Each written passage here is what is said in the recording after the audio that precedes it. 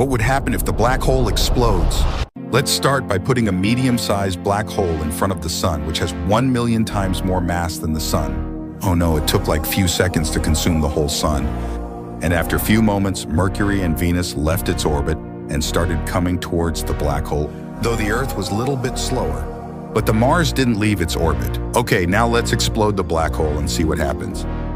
It seems like black hole caught on fire. I should call it sun taking over black hole rather than the black hole explosion. Jokes apart, but the flames of black hole started to grow. Let's speed up the time to see what happens next. Okay, the black hole fully exploded, but for some reason Venus was at the middle of the explosion. And during the explosion, the temperature went up to 3.1 K Celsius on Earth, which is habitable. After the explosion, a supernova is created, which will be the reason for the end of our solar systems.